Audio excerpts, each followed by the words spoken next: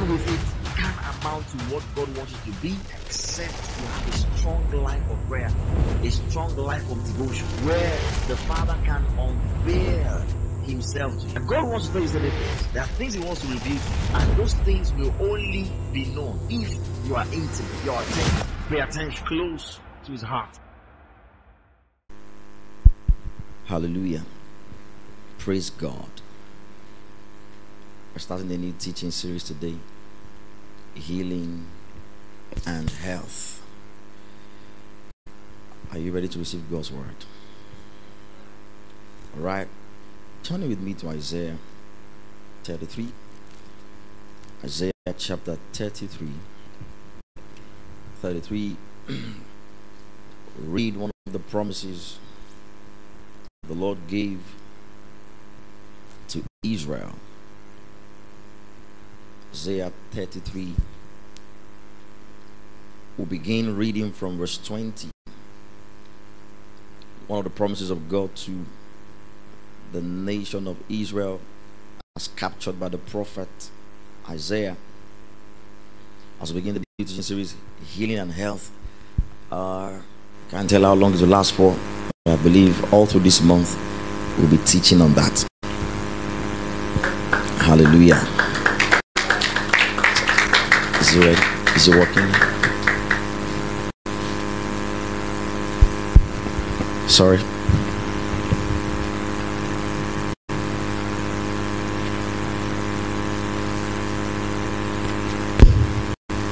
Okay. I think it's working. Alright, it's working. It's working. Someone say it's working. Good. Gives me some more freedom.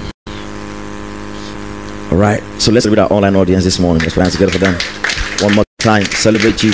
Thank you for joining us this glorious morning and on the first Sunday of the new month of June, which is a packed month for us as a ministry. Alright, let us pray. Father, we thank you. Give you all the praise. Thank you for another special moment to open a new chapter in the layers of things you have for us for this year. Thank you for blessing us in the last two teaching series especially. Thank you because this morning again, as we proceed further, we will receive light and understanding. We'll receive instructions, and our bodies will receive the impact of the same. And we know that at the end of this set of teachings, we'll be able to say that you've done exceedingly abundantly, far above all we have asked or imagined, according to your power that is at work in us now. In Jesus' name we have prayed. Amen. I read from verse 20, and I'll ask you to read somewhere along the line, so get ready. Isaiah 33 verse 20. Look upon Zion, the city of our appointed feasts. Your eyes will see Jerusalem, a quiet home, a tabernacle that will not be taken down. Not one of its stakes will ever be removed, nor will any of its cords be broken. Speaking prophetically about the nation that we are now, and he calls it Zion, the place where we are all gathered as the saints of God. Verse 21. But there the majestic Lord will be for us, a place of broad rivers and streams, in which no galley with oars will sail, nor majestic ships pass by. Let's read verse 22 together. Verse 22.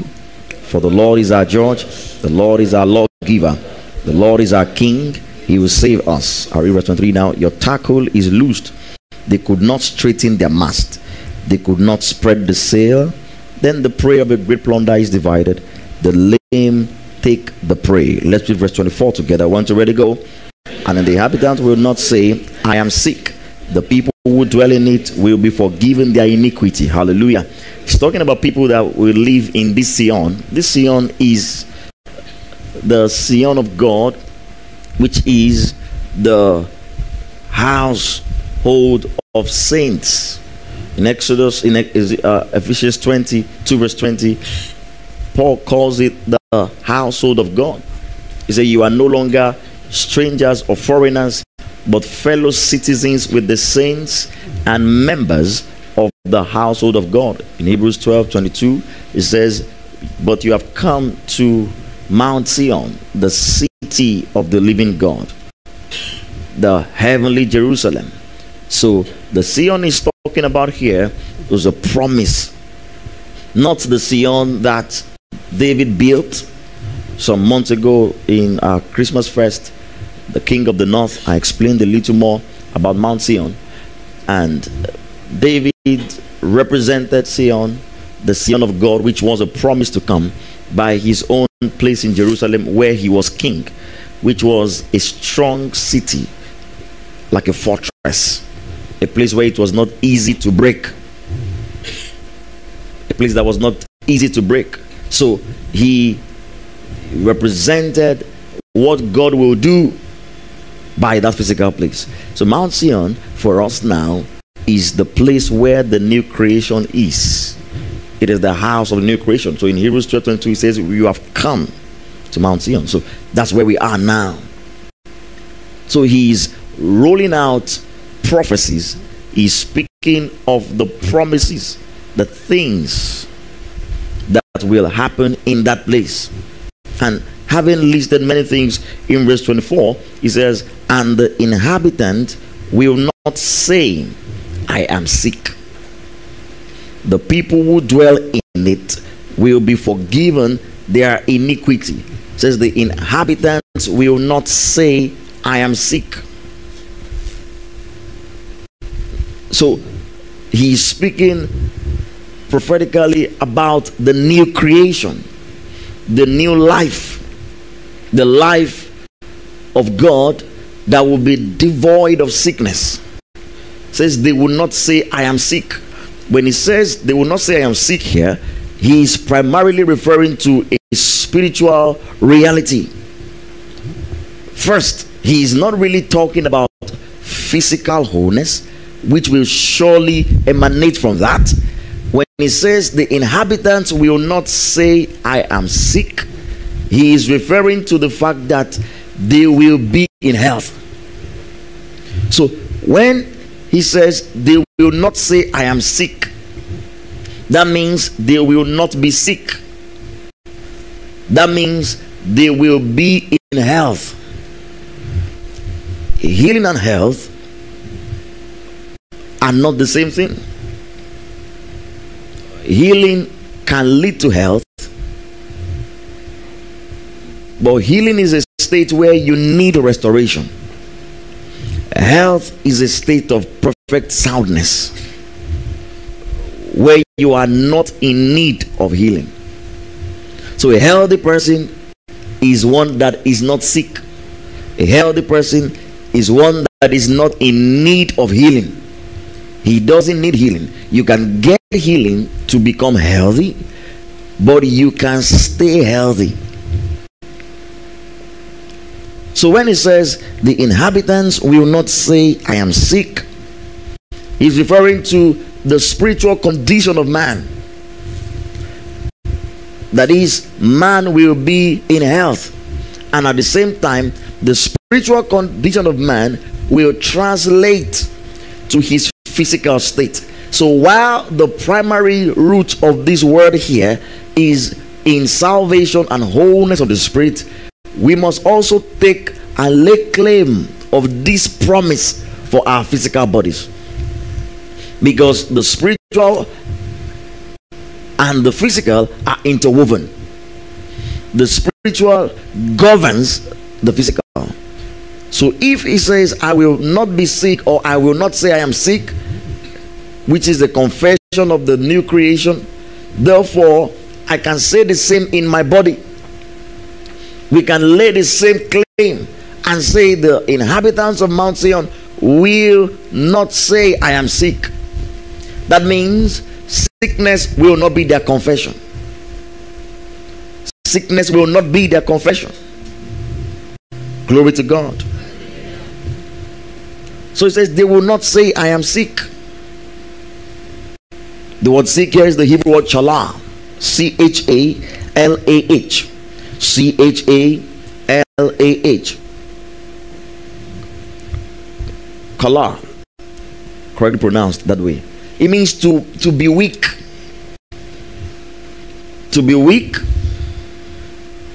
or to be or become sick. It also means to be grieved, like to be sorry, to feel weak. So Kala will be the state of a man. And when he's teaching primarily concerning the glories of the new creation, how that the man that was weak in spirit will now gain health. The man that was weak in spirit will now be strong. In Matthew 5 verse 2, let's see Matthew 5. We're going to open so many scriptures in this study, so get ready for it. Matthew 5 verse 2, from verse 1. Matthew 5 from verse 1. And seeing the multitudes, he went up on the mountain, and when he was seated, his disciples came to him. Then he opened his mouth, that's Jesus, and taught them, saying, Blessed are the poor in spirit, for theirs is the kingdom of heaven. Blessed are the poor in spirit. The big word tokos, P-T-O-C-H-O-S, P-T-O-C-H-O-S, tokos. It means to be depraved, to lack, to not have something. So he says, blessed are the poor in spirit. That means the poor in spirit will lack something. There will be a depravity in that spirit. There will be something missing in that spirit that will make that spirit weak, that will make that spirit sick. So in Luke chapter 4, Jesus opening the book of the prophet Isaiah and quoting from there verse 17, and he was handed the book of the prophet Isaiah. Luke 4 verse 17. I'll wait for you a little bit. Luke 4 17. Are you there? Are you there? If you're there, say yes, sir. All right, good. You have to open your Bibles quickly. And he was handed the book of the prophet Isaiah, and when he had opened the book, he found the place where it was written, The Spirit of the Lord is upon me, because he has anointed me to preach the gospel to the poor. Hallelujah. And this is the line in our song, Anointed Jesus. It comes out this weekend. Hallelujah. While you are still drinking in Pentecost, comes out this weekend. Glory to God. So Jesus is declaring his mandate here. It says, The Spirit of the Lord is upon me, because he has anointed me to preach the gospel to the poor. He has sent me to heal the brokenhearted, to proclaim liberty to the captives, and recovery of sight to the blind, to set at liberty those who are oppressed, to proclaim the acceptable year of the Lord. Verse 20. Then he closed the book and gave it back to the attendant and sat down. And the eyes of all who were in the synagogue were fixed on him. Let's read 21 together. 21, ready, go. And he began to say to them, Today this scripture is fulfilled in your hearing. It says, today this scripture is fulfilled in your hearing. The scripture that he had been sent by God to preach the gospel to the poor. The poor again will refer to those that are depraved, those lacking in something, therefore not being strong,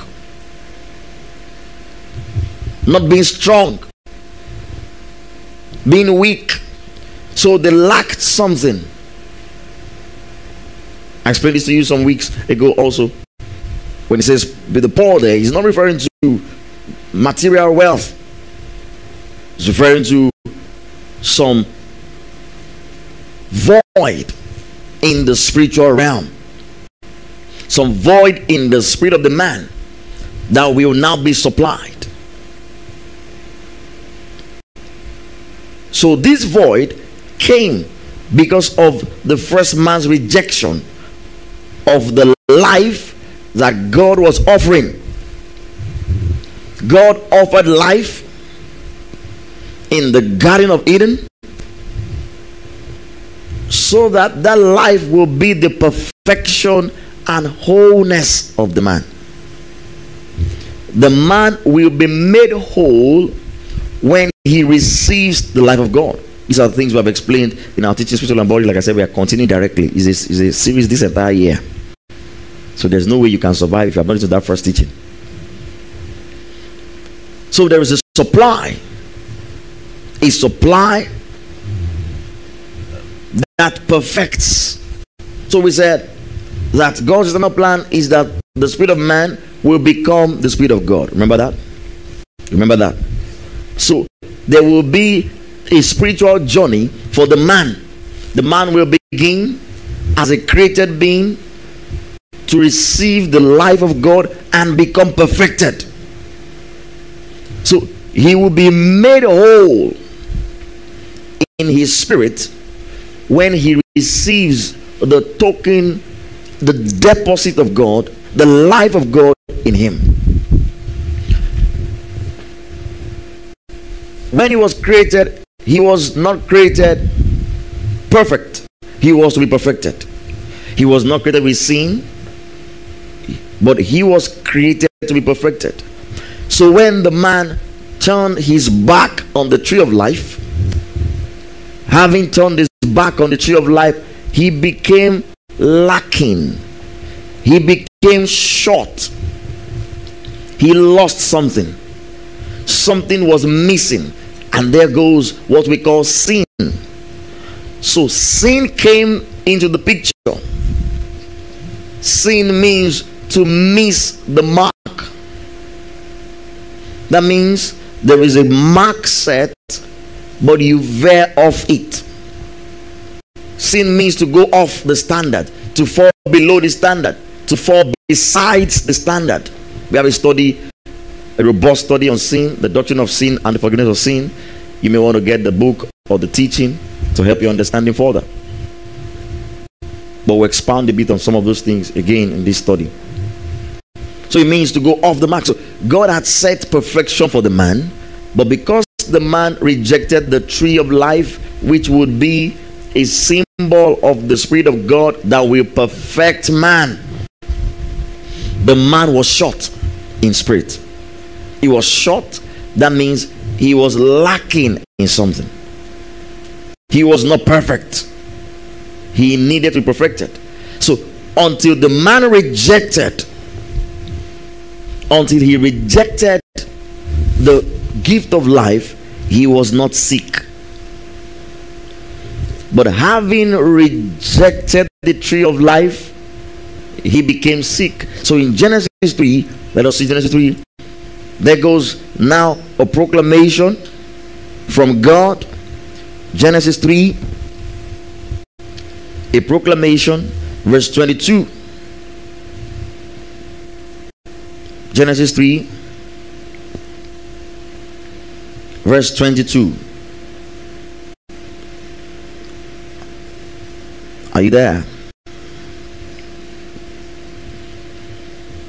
Then the Lord God said, behold, the man has become like one to know good and evil. I told you of us is not there because it confuses the context. Has become like one to know good and evil.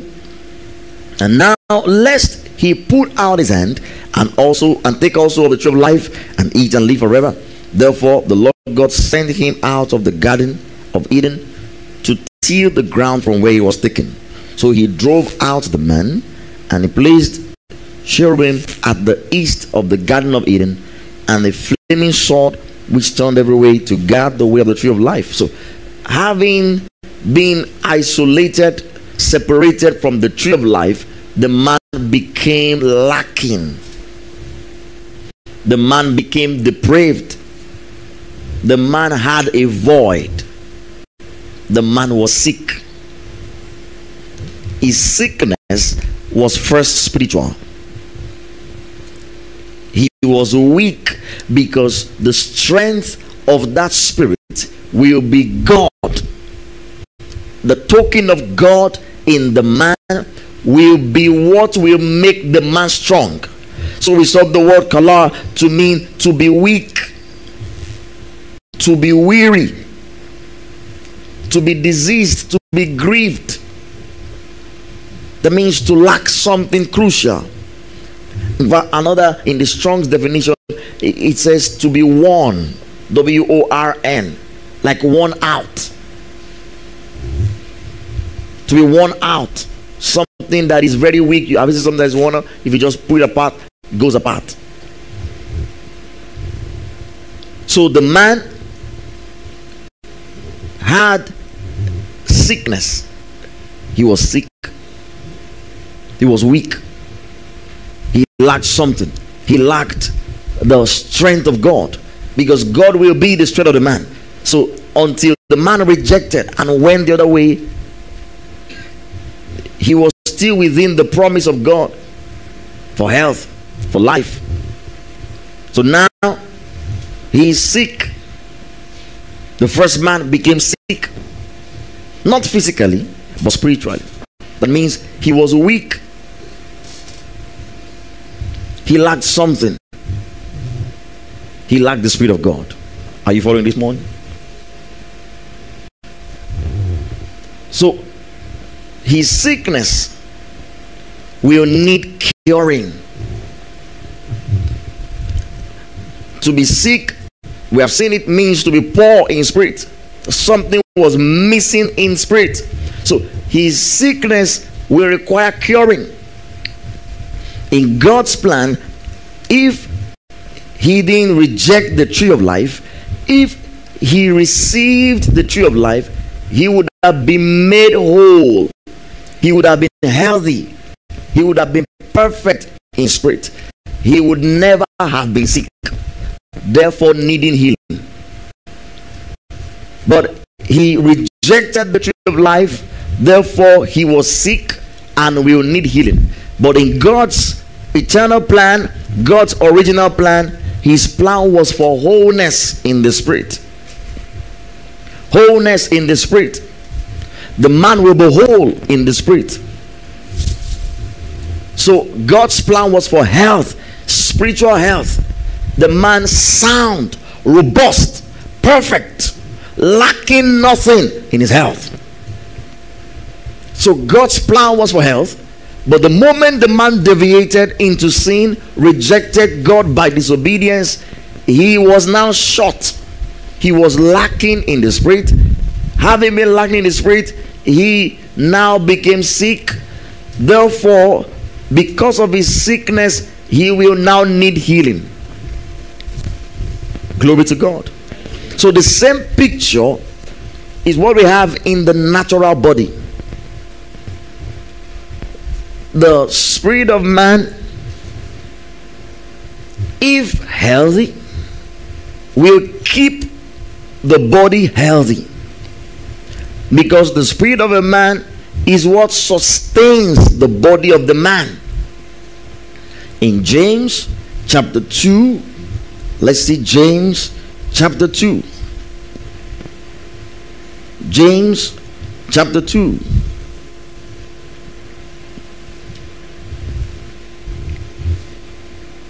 James chapter 2 in verse 26, straight away the apostle says, for as the body without the spirit is dead, so faith without works is dead.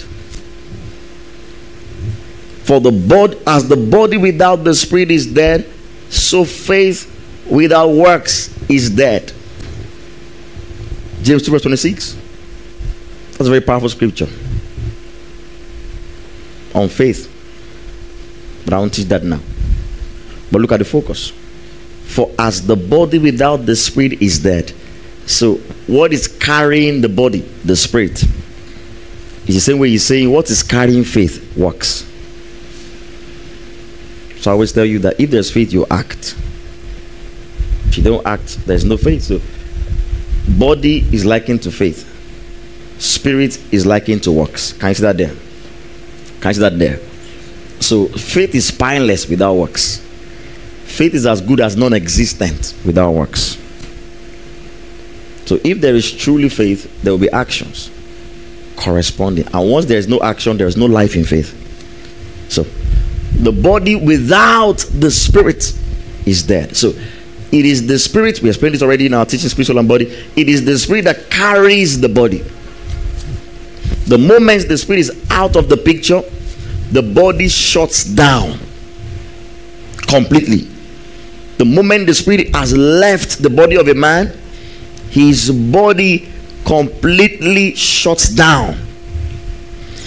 It is the same way if you trickle it down a little bit.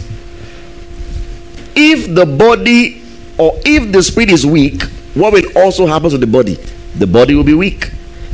If the spirit is out of the body and the body completely becomes inactive, therefore that's like zero, right? So if the spirit is completely active, the body can be completely active. That's like 100%, right? So if we decrease the 100%, we bring it down, and the spirit becomes weak and weak and weak and weak and weak, maybe to 30%, then the body will also follow suit in experience. So the body is carried by the spirit. In Proverbs 18, we see the words of the wise man. Proverbs 18 verse 14. I want us to read that together. Proverbs 18 verse 14. Proverbs 18 verse 14. Have you found it? Have you found it? Let's read together. 1, 2, ready, go. The spirit of a man sustain him sickness, but who can bear a broken spirit? Read again. The spirit of a man will sustain him in sickness, but who can bear a broken spirit? So the spirit of a man will sustain him in sickness. In the previous chapter, chapter 17, look at what it says in verse 22. Proverbs 17 verse 22. Proverbs 17 verse 22. Let's read that also together. 1, 2, ready, go. A merry heart does good like medicine, but the broken spirit dries the bones. Read again. A merry heart does good like medicine, but the broken spirit dries the bones. A broken spirit dries the bones. So if the spirit is broken, then its brokenness will impact automatically on the physical body. The bones are part of the physical body, even though you can see them many times. So a merry heart does good like medicine. We're going to get to that later in the teaching series. But a broken spirit dries the bones. The spirit of a man will sustain him in sickness. A broken spirit will dry the bones. So if the spirit is broken, it will impact on the body. If somebody is going to die, he will first begin to be weak in his spirit. And I told you, being strong or weak in the spirit for you, the new creation, is being strong or weak in your mind, because your spirit is not weak. It is born of God, but it can look like it is weak if the mind is weak. So you got to take care of your mind, sort things out in your mind, settle it within yourself that you are healthy, and you stay healthy, fulfilling all God's plan for your life. Glory to God. So a broken spirit will dry the bones. So that means that seems to be like an emitting force. Like I told you already, that the spirit is an emitting force. That seems to be like there's an emitting force that powers the body. Because the moment man fell, the narrative changed. Man became mortal. In Genesis 3, God revealed to the man what had happened to him. God wasn't cursing him.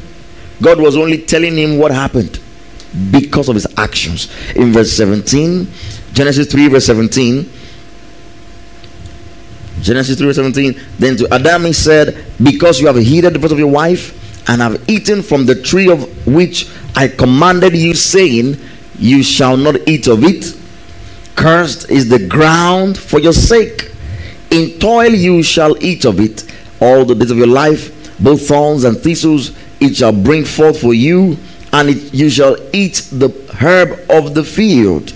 In the sweat of your face you shall eat bread till you return to the ground. That means till your spirit leaves you. For out of it you were taken, for dust you are, and to dust you shall return. So he says, dust you are, to dust you shall return. So he shows us that because of the man's fall, because this was never in discussion before, God was now explaining what had happened, because he warned him, if you eat of this fruit, in dying you will die. You will surely die. That means if he didn't eat of this fruit, there was no need for this conversation here. So he now explains to him, this is what has happened because of what you did. Not that God cursed him. God doesn't do such. So he said, this is what will happen. This is the consequence of your action. Because your spirit is sick, which means weak, it will not be able to power your body for so long. So at some point, the body will begin to feel it. So he says, the body without the spirit is dead. That shows there is the body is dependent on the power of the spirit and how powerful the spirit is. That's why the Proverbs says, the broken spirit will dry his bones. If the spirit is broken, if the spirit is dry, the dryness will translate to the body. I want you to understand what I'm teaching right now very well. Because if you get it, it is one key secret to stay in health. Because while we're going to talk about healing, our focus is primarily on health. To see you healthy, stay in health. But this is an important secret to know, that the body is connected to the spirit. The body is nothing without the spirit. The body without the spirit is dead, is inactive, is inoperative. It doesn't mean it's non-existent. When something is proclaimed to be dead, it means it's inoperative, it's inactive. It is there, but it is lifeless. So the body is connected to the spirit will power the body. Very importantly, the spirit will be the strength, the carrier of the body. So the moment man fell, the weakness in his spirit, the sickness in his spirit affected the body. The body could not sustain itself because the spirit that was supposed to power it was not strong enough. Didn't have what it takes. Hallelujah. So Jesus comes into the picture to fix this sickness. So he says, the Spirit of the Lord is upon me, because he has anointed me to preach the gospel, the good news to the poor. The good news to the poor. To heal the brokenhearted. When he says the brokenhearted, he's not referring to somebody whose heart is broken because of some loss of money or some relationship heartbreak, or your friend deserted you and your heart is broken. That's not what it's referring to. I thought you already, in the series Forgiveness of Sins. Being brokenhearted does not mean that somebody, something emotional. To heal the brokenhearted is a state. Go back there, Luke 4. Luke 4.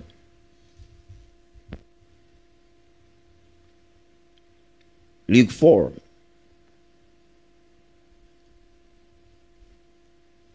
Again, verse 18. The Spirit of the Lord, have you found it? Have you found it?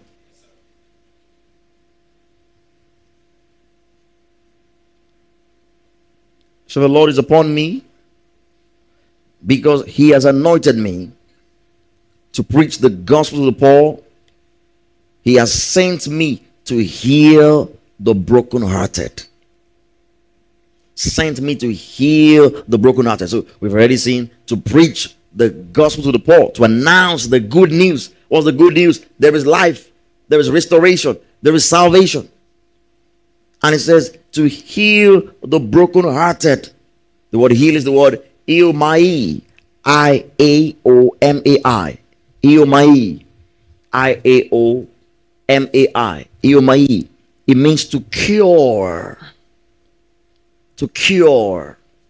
That means something is, or someone is sick, and then you cure. You fix what.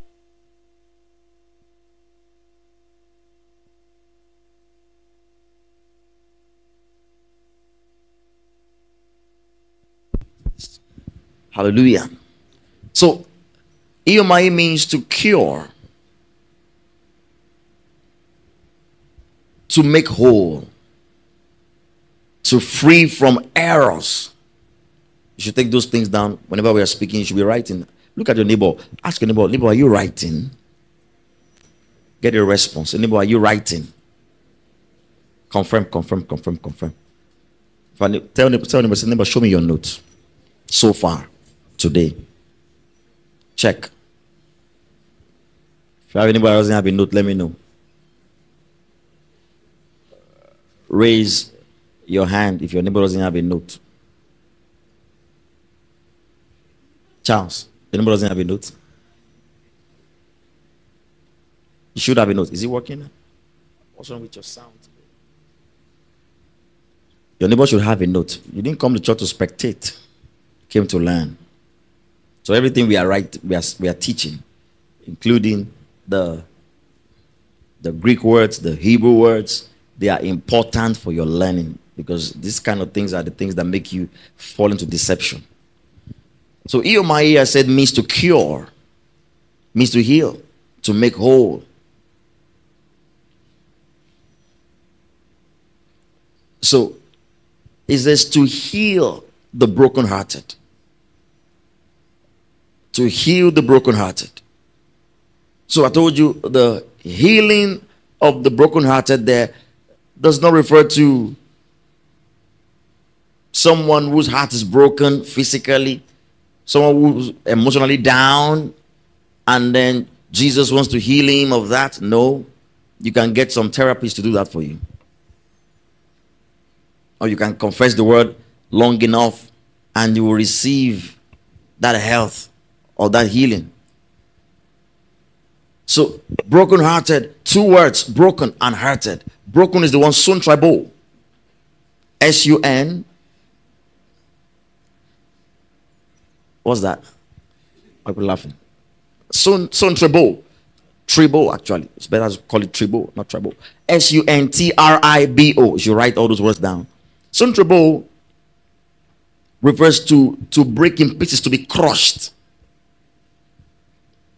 to tread down, to shatter, like a shatter. To break in pieces, to tread down, like to trample something underfoot, like to break, to crush, to shatter, to crush something. That's what suntrapo means. To crush. So you see what he's saying here? To heal the crushed in spirit. The crushed in spirit will mean the one whose spirit is down. He's still referring to the same thing. He is just using different interplay of words. It is still a depraved spirit that he is trying to heal. He is trying to fix. He is trying to make whole.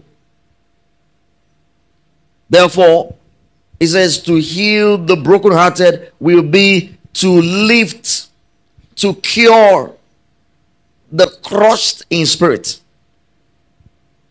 So suntribo refers to be crushed, So the brokenhearted one is one who has a spiritual condition of one that is crushed.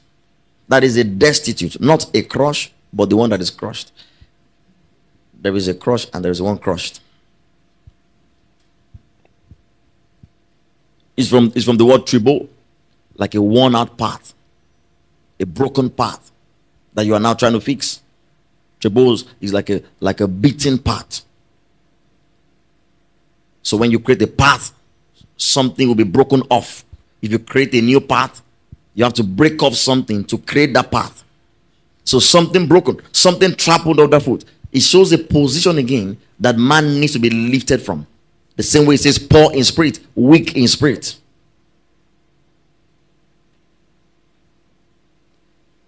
So healing is needed first for the spirit of the man. So salvation now comes in, or salvation, according to a dear brother. In Matthew 8,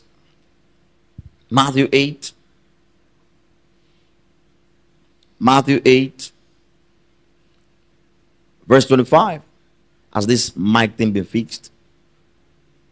Okay, so that I can know what to do. Stop strapping this thing on my ears. Matthew 8, from verse 23, actually. Now when he got into a boat, his disciples followed him, and suddenly a great tempest arose on the sea, so that the boat was covered with the waves. But he was asleep. Then his disciples came to him and awoke him, saying, Lord, save us. We are perishing. He says, Lord, save us. We are perishing. They want the receiver and the box. What's the receiver? It's one receiver. And the box. You want everything. Hey, come and take it now. Sorry. Technology problems.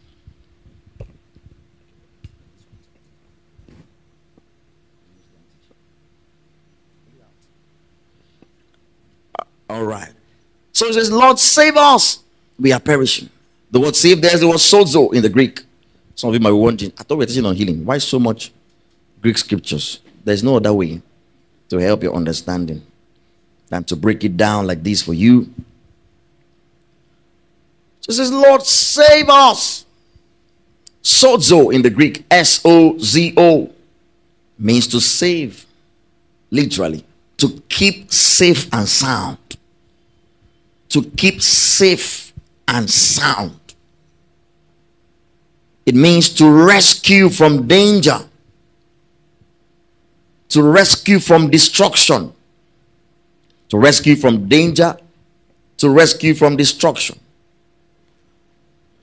It also means to save a suffering one. Someone that is suffering from sickness. Someone suffering from a disease. Like to make well. To restore to health. So this is save us. You see, a protection from danger. So, and that's what salvation is. Salvation is a rescue.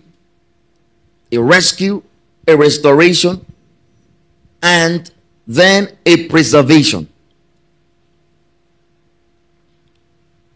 When there was salvation, God doesn't just save us from sin. Doesn't just save us from destruction. He preserves us so we will not be destroyed. He preserves us from destruction. He saves us and keeps us. So when you understand the word sozo, it's going to help you a lot more. In the next chapter, chapter 9, Matthew 9. See the word again. Matthew 9.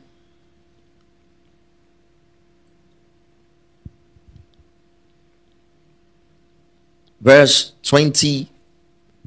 Now this was the woman, the one that covered the issue of blood, from verse 20. And suddenly, a woman who had the flow of blood for 12 years, Matthew 9, verse 20, came from behind and touched the hem of his garment. Let's read verse 21 together. Verse 21. For she said to herself, if only I may touch his garment, I shall be made well. Verse 22 together.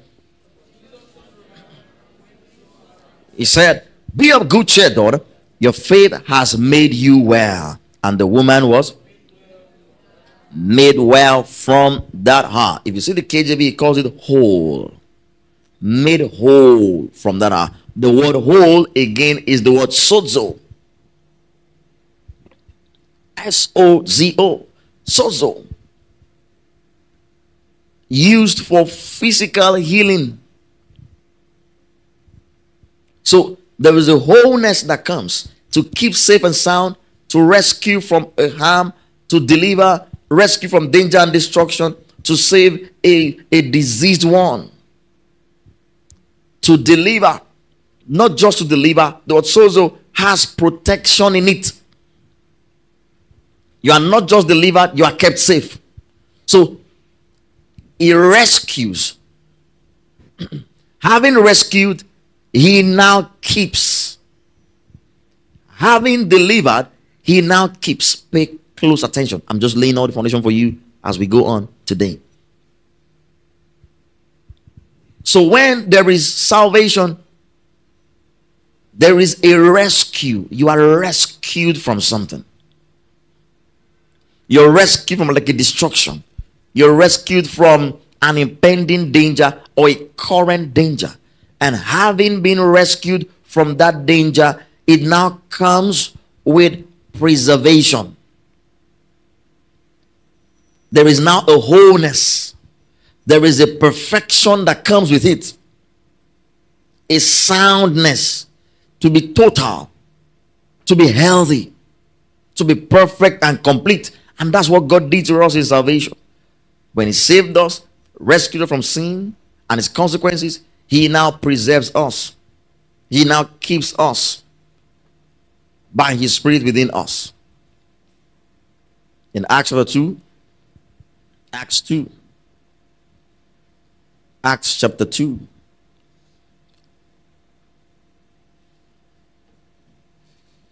This was the preaching of Peter. The first preaching. He is now quoting from the prophet Joel.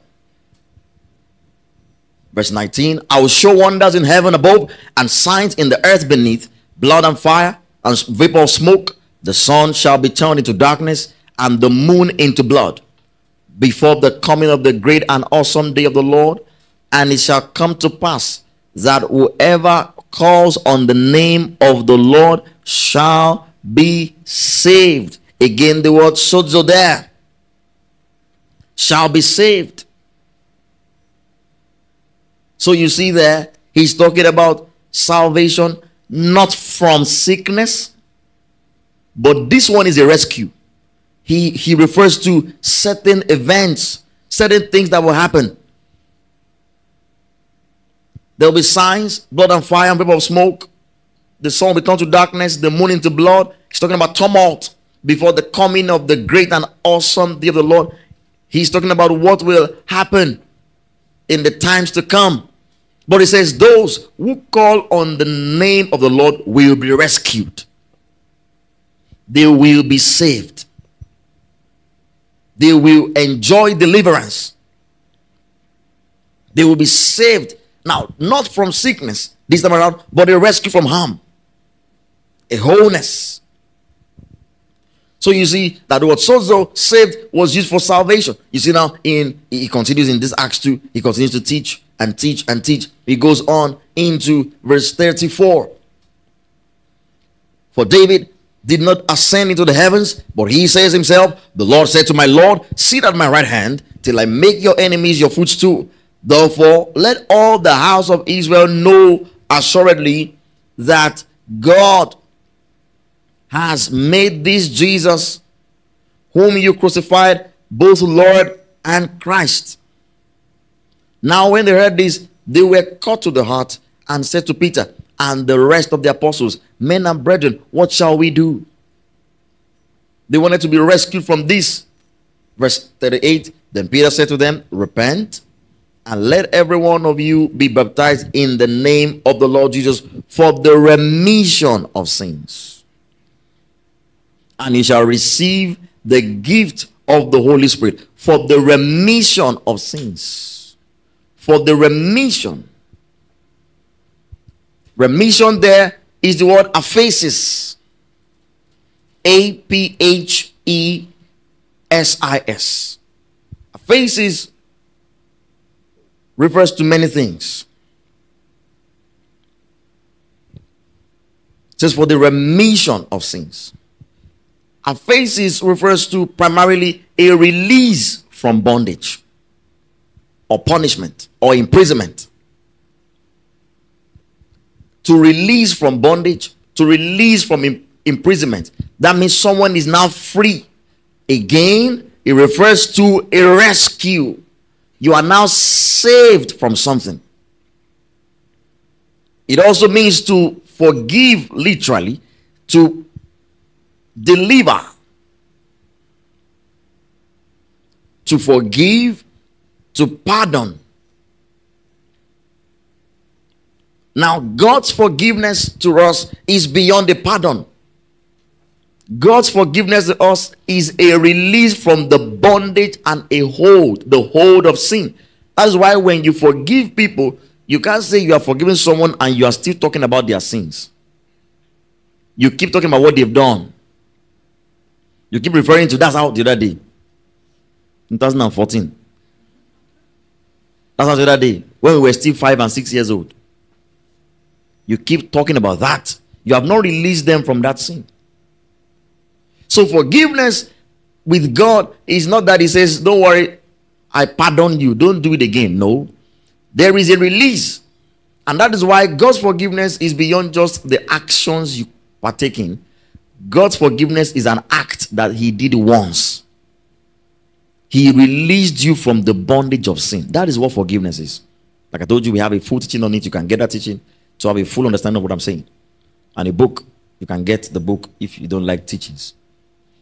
I don't know how you not like teachings. So there is a release, a deliverance, which again brings into the picture a rescue. You are rescued from sin.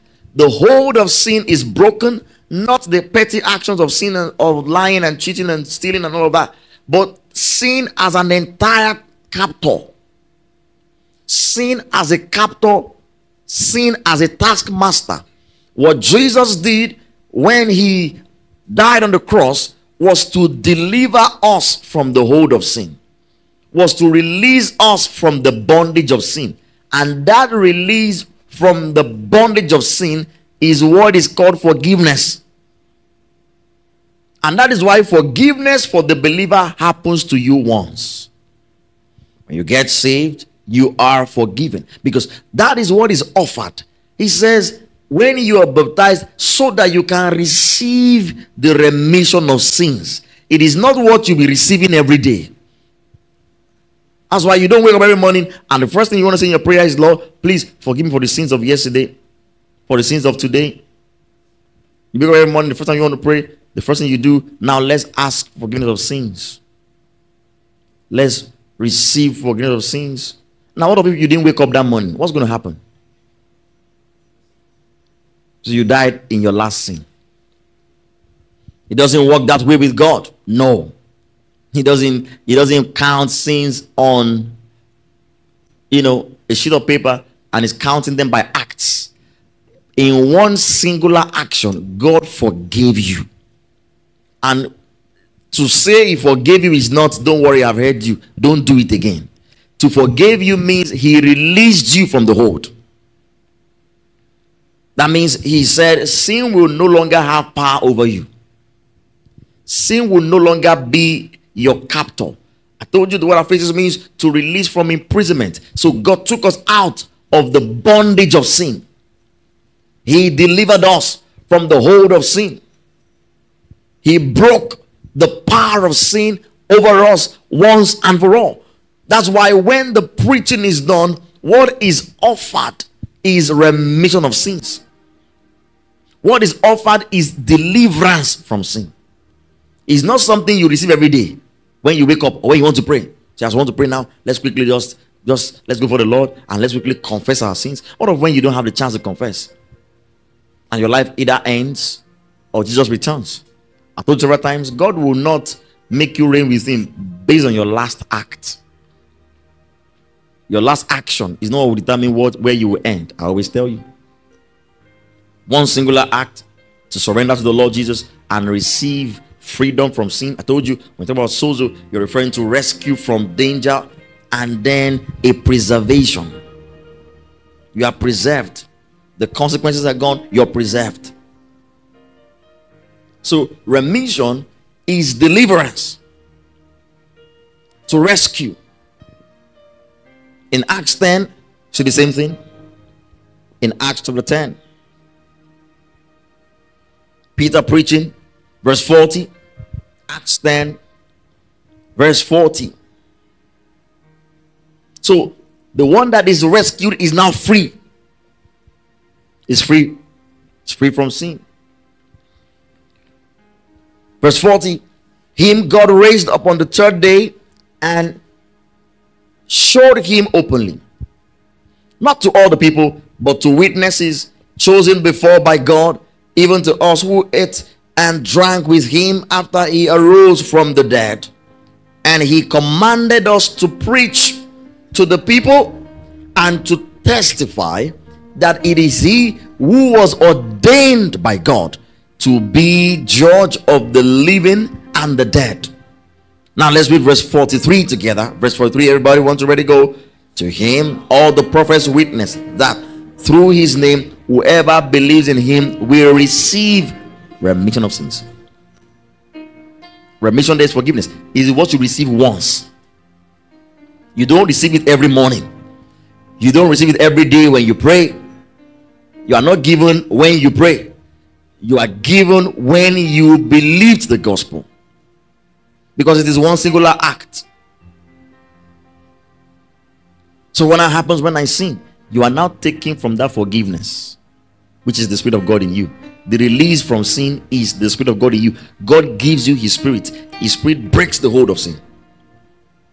So he says, if we walk in the Spirit, we will not fulfill the lusts of the flesh.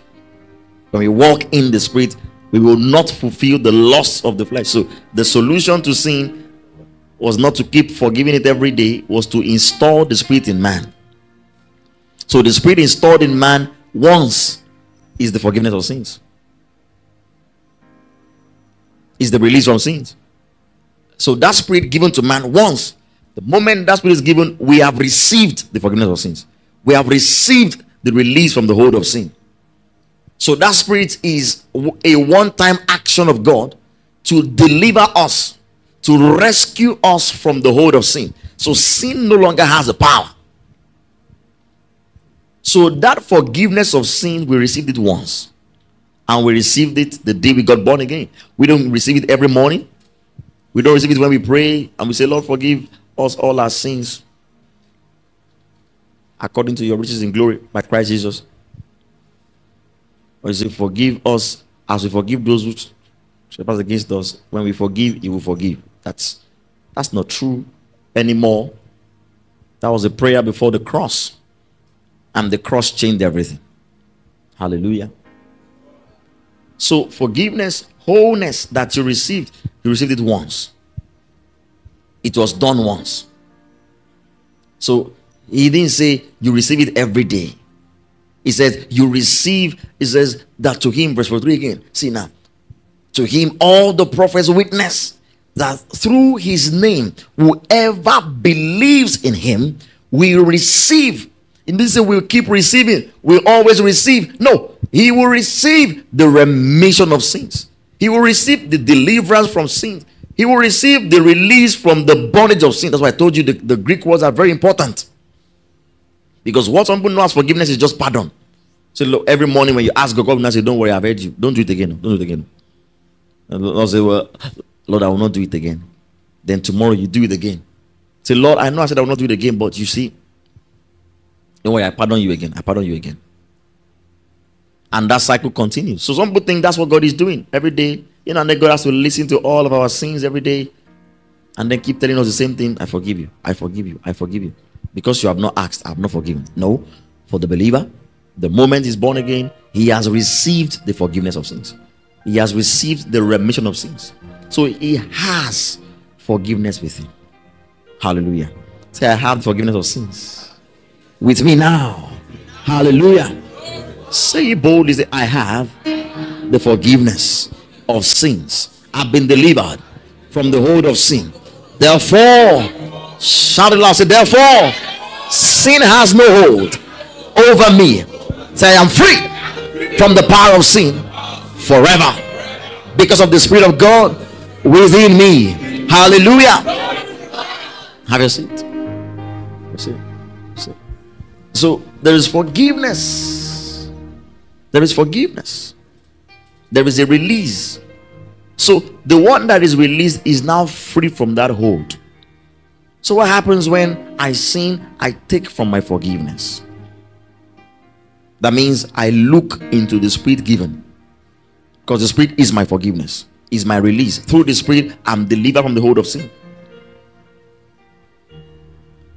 So I now take from my forgiveness.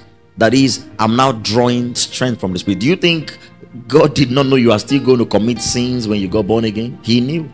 That is why sin doesn't change when you get born again. Sin is not different when you were not born again. It's the same thing. It's just that now you have power over it. Now you have a hold over it. That's why you don't get born again thinking you will never be able to sin again. No. The desires are still there. The temptations are still there. Only that now you don't have the will and desire to sin, because the Spirit of God is within you. There are temptations that want to lead to a desire, but you remind yourself that the willingness to do good is what God has given me. Remember, we learned on Wednesday that it is God that works in us both to will and to do of his good pleasure. So we have the Spirit within us that allows us to do good. So by default, we are good doers. So when I commit a wrong, the Spirit of God knows. That's why he puts me in check and raises me up again.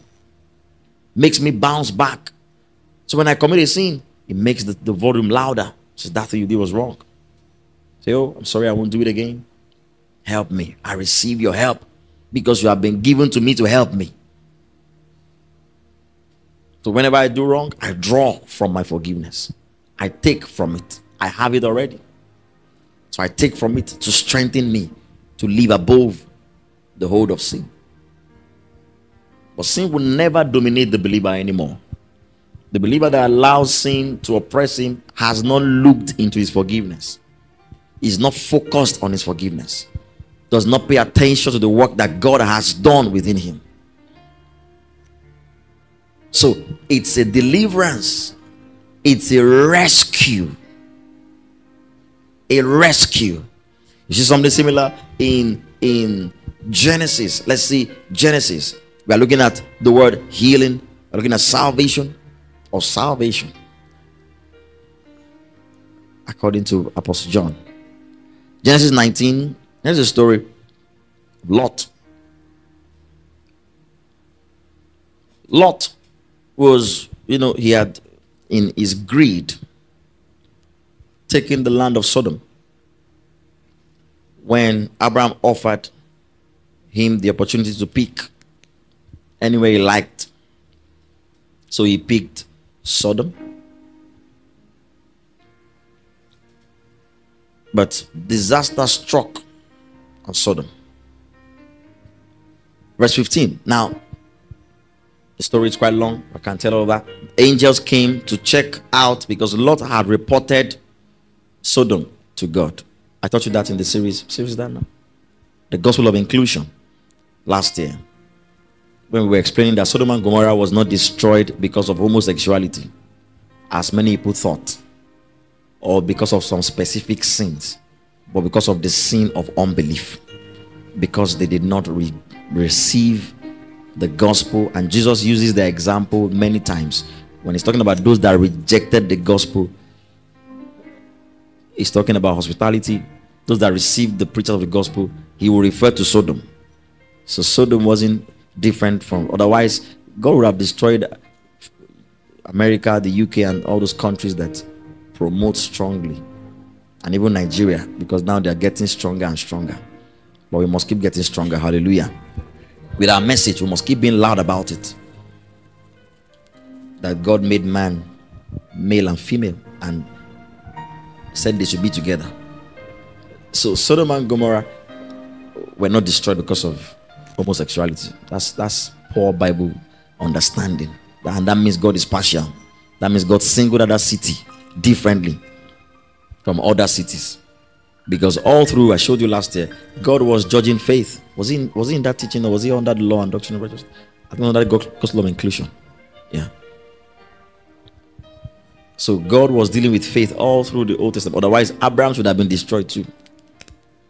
So here, the angels came. They didn't accept them. They were going to leave. Verse 15. When the morning dawned, the angels urged Lot to hurry, saying, "Arise, take your wife," because we're going to destroy Sodom, "and your 2 daughters who are here, lest you be consumed in the punishment of the city."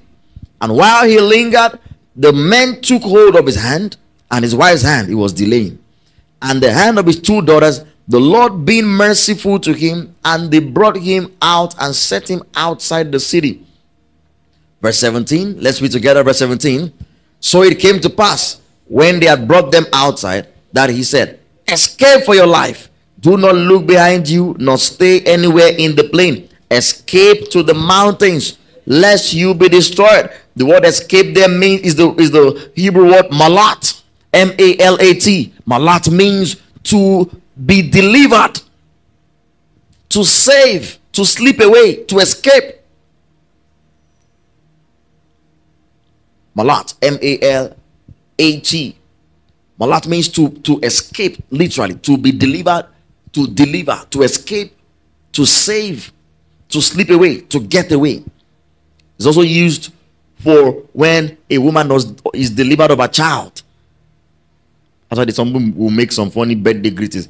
On your birthday, they'll say, "Happy womb escape." What kind of creepy stuff is that?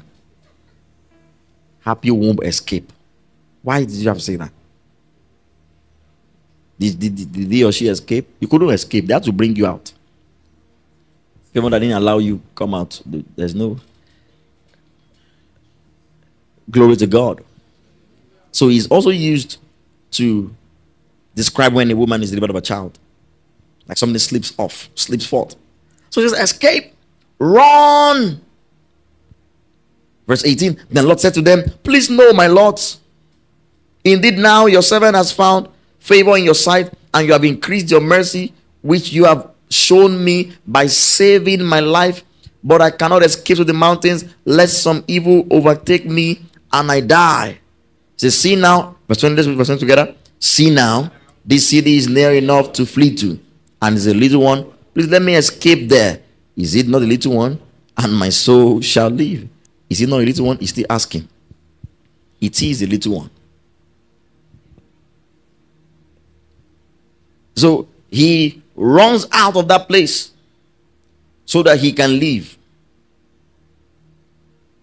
He says, you saved my life in verse 19 again. By saving my life. Saving my life. It says, you have held me by saving my life. The Hebrew word chaya, C-H-A-Y-A, which means to have life, to live, to be alive, to save, to be alive, to remain alive, to sustain life. That's why it says that my soul shall live. My soul will be alive. Chaya again, C-H-A-Y-A-H. So escape there again, you see, refers to a rescue, deliverance. In Genesis 32, show you some more. Genesis 32.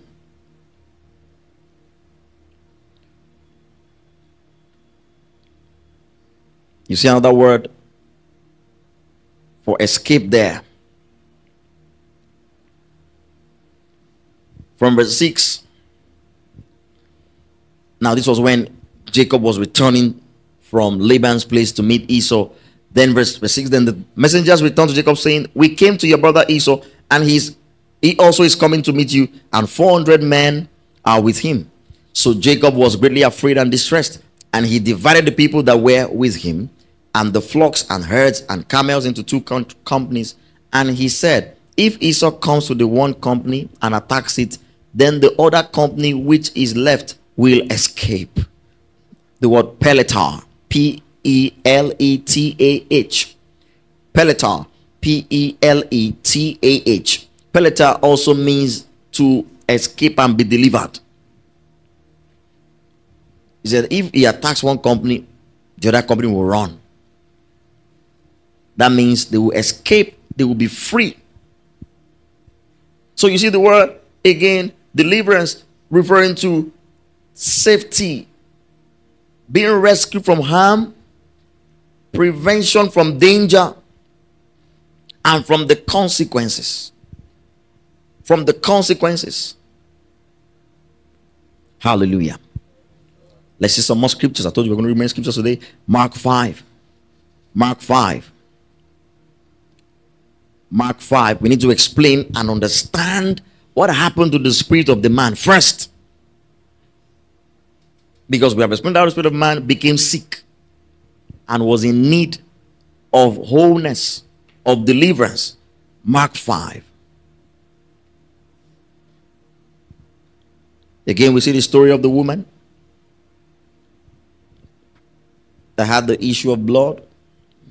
Let's see from verse 32. And he looked around to see her who had done this thing. But the woman, fearing and trembling, knowing what had happened to her, came and fell down before him and told him the whole truth. And he said to her, daughter, your faith has made you well. So again, your faith has made you whole.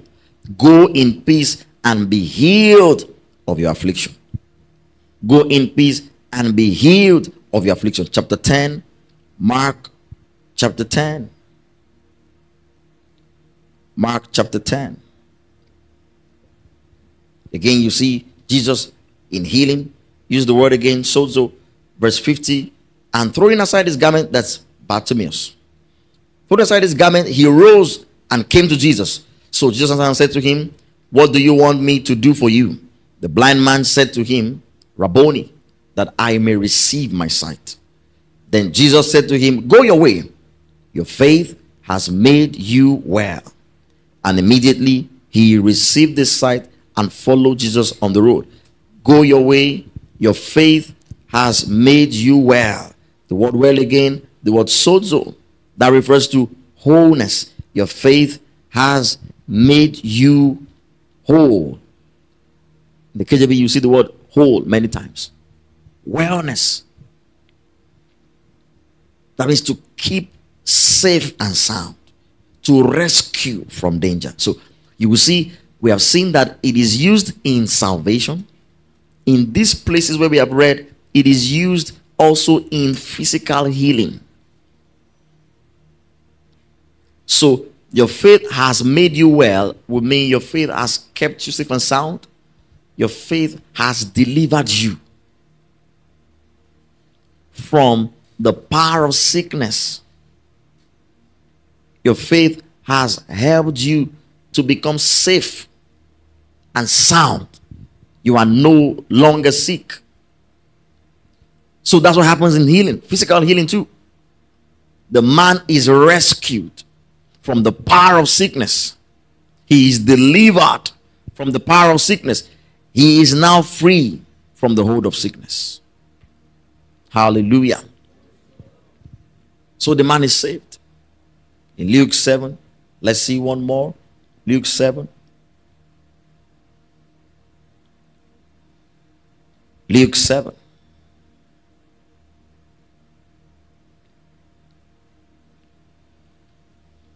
From, it's a long read, but let's see the woman that anointed him. From verse 43, you can read from there. He was giving, the woman broke the box and then alabaster box and anointed his feet, and the people were grumbling, she's a sinner. Why is he allowing her to do such? Verse 43. So he gave a parable. Simon answered and said, I suppose the one whom he forgave more. And he said to him, you have rightly judged. Then he turned to the woman and said to Simon, do you see this woman? I entered your house, you gave me no water for my feet, but she has washed my feet with her tears and wiped them with the hair of her head. You gave me no kiss, but this woman has not ceased to kiss my feet since the time I came in. Now, it's a cultural thing, so don't take it to heart. Say, you gave me no kiss since I came in. You gave me no kiss. Some of them say Jesus was an homosexual for asking Simon the Pharisee for a kiss. It was a cultural thing. There's no such thing in our own culture. If you try it, they'll slap your face. So you gave me no kiss, but this woman has not ceased to kiss my feet since the time I came in. You did not anoint my head with oil, but this woman has anointed my feet with fragrant oil. Therefore, I say to you, her sins, which are many, are forgiven. For she loved much, but to whom little is forgiven, the same loved little. Then he said to her, your sins are forgiven. Then those who sat at the table with him began to say to themselves, who is this who even forgives sins? Let's read verse 50 together. Verse 50. Then he said to the woman, go in peace. Your faith has saved you. Go in peace. Sozo again. This time around, he's talking about more than just healing. Speaking in a futuristic sense about redemption, about salvation. Your faith has saved you, rescued you. Because of your faith, you have been delivered. You have been rescued. So you see, salvation comes in again. From save, we now get the word soteria. From sozo, we get the word soteria.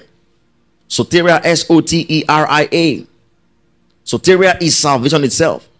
And it is seen from two tangents. Like I showed you, first, salvation is seen from a prevention from harm, an escape from punishment. A prevention from harm and an escape from punishment. That's one. And then a wholeness. A prevention from harm, an escape from punishment, and then a wholeness.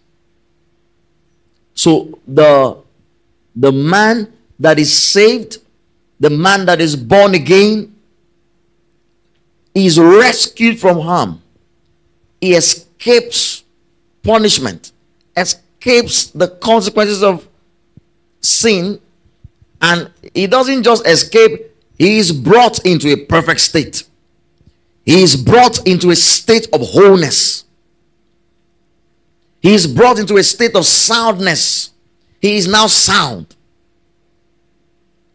So when he's saved, he is whole. He is healed. He is sound.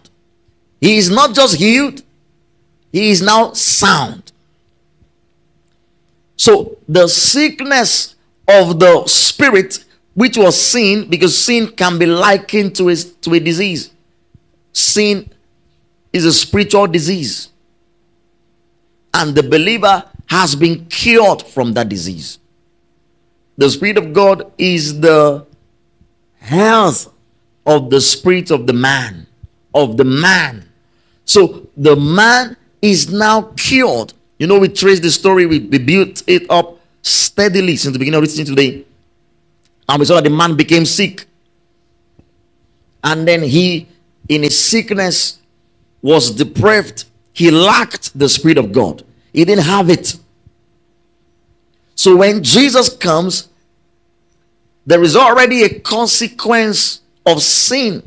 In John 3 verse 16, God so loved the world that he gave his only begotten Son, that whosoever believes in him will not perish. Will not perish. So that is a part of redemption. He is delivered from the power of sin. He escapes from the punishment of sin. Because of man's action, because of man's sinful action, he created a pathway for sin. A pathway that will lead to destruction. So anyone that does not believe is destroyed. Anyone that does not believe him experiences destruction. will perish. So what Jesus first does is that he delivers us from that consequence. When a man is not born again, he is doomed for destruction. And he doesn't stop there. Whosoever believes in him will not perish, but have everlasting life. He now brings us into a state of wholeness, a perfect state. So everlasting life is not first a longevity of life, because there would not have been a need to measure life by length or to measure time linearly. So it is first a quality of life, God's life, unending, incorruptible, perfect. So it is first a rescue. So Jesus now comes from that position. First he rescues, then he makes whole. He rescues, and then he makes whole. He perfects. He ensures that nothing can again tamper with that person. That is why the one that is born of God has entered into immortality. That's what Paul told them in 1 Thessalonians 4. He said, when a believer dies, don't cry. He has only slept, because he is going to be raised again. Whatever happened to him was temporary. He cannot become corrupted again. He is now whole. There is nothing broken about him. The broken heart, the brokenness has been lifted. He is now whole. He is now healthy. Hallelujah. And that's what has happened to you as a believer.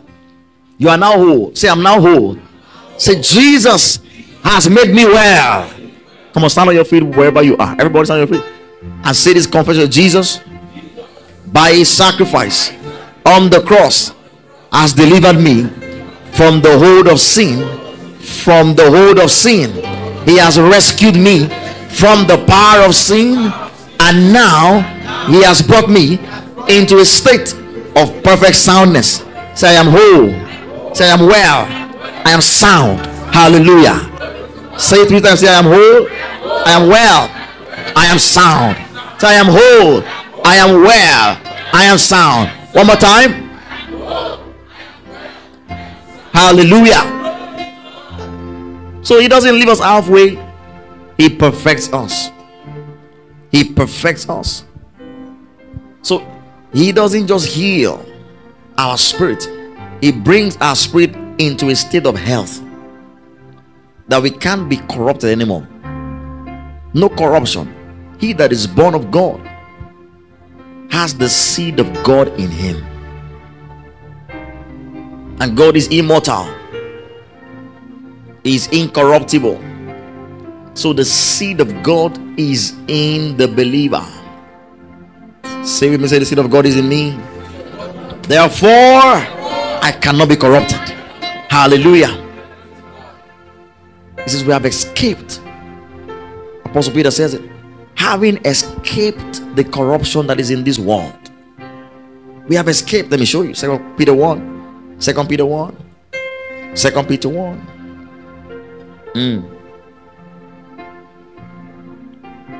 Verse 3, from verse 2. Grace and peace be multiplied to you in the knowledge of God and of Jesus our Lord, as his divine power has given to us all things that pertain to life and godliness, through the knowledge of him who called us by glory and virtue, by which have been given to us exceedingly great and precious promises, that through these you may be partakers of the divine nature, having escaped the corruption that is in the world through lust. That is what has happened to you. Say, I've escaped the corruption that is in the world through lust. So because I am a partaker, come on, say with boldness, say, because I am a partaker of the divine nature. Say, the divine nature is never corrupt. The divine nature is not mortal. Therefore, I am incorruptible. I am immortal. Hallelujah. He called us to immortality, in case you don't know that. Look at 2 Timothy 1. So he says, you've escaped the corruption. You've escaped the corruption. So he has brought you into a state of wholeness. 2 Timothy 1 verse 8. Therefore, do not be ashamed of the testimony of our Lord, nor of me, his prisoner. That's Paul, not me. But share with me in the sufferings for the gospel according to the power of God, who has saved us and called us with a holy calling, not according to our works, but according to his own purpose and grace, which was given to us in Christ Jesus before time began. Let's read verse 10 together. Verse 10, once already go. But has now been revealed by the appearing of our Savior Jesus Christ, who has abolished death and brought life and immortality to light through the gospel. Hallelujah. He said he abolished death and brought life and immortality. Life, which is immortality. Whosoever believes will not perish, but have everlasting life.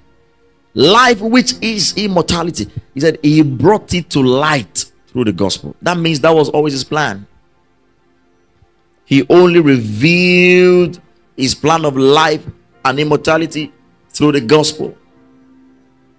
He says we have escaped the corruption that is in the world through lust. Hallelujah. Hallelujah. Say, I have escaped the corruption in the world because immortality is now my reality, because I'm a partaker of the divine nature. Hallelujah. Hallelujah. Hallelujah. Have you seen it? Have you seen it? Have you seen it? As I begin to descend, preparing for landing. Hallelujah. When they say that on the plane, don't believe them. They still under 20-25 minutes. They say, let's start preparing for landing now. You think you'll land in the next 5 minutes because they've gone so high. So they have to calm down gradually. Praise God. So you see that the work of salvation is that now in God's original plan, I explained that to you. God created the man and wanted to perfect him so that he can be in health spiritually. But when the man rejected that, he became sick. And we saw what sickness means: to be weak, to be weary. So Jesus now heals the sickness of the spirit of man. So sin was a spiritual sickness that Jesus cured, that Jesus healed. He healed. So healing is not just a physical thing for the body. Healing is first for the spirit. And that is what happened. That is what salvation is. The moment the man is saved, he's healed spiritually. The sickness of sin is cured. Cured once for all. Cured at once. It is cured. He doesn't just cure him, he makes him whole. He perfects him. He makes him a partaker of that nature that is incorruptible. He perfects the man. So back to Isaiah 33. Maybe now that scripture will make more sense to you. Isaiah 33 verse 24. From verse 23. Isaiah 33 from verse 23. Have you been blessed so far today?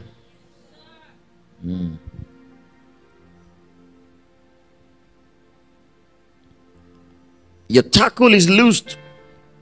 They could not strengthen their mast. They could not spread the sail.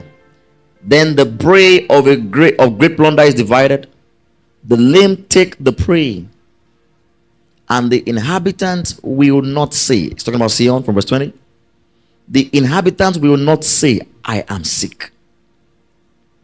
The people who dwell in it will be what? Forgiven their iniquity. Do you now understand that statement now?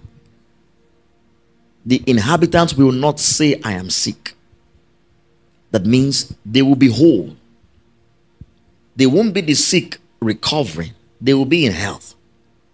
He said, because the people who dwell in it will be forgiven their iniquity. The ones who dwell in it will have forgiveness, which is what we have explained.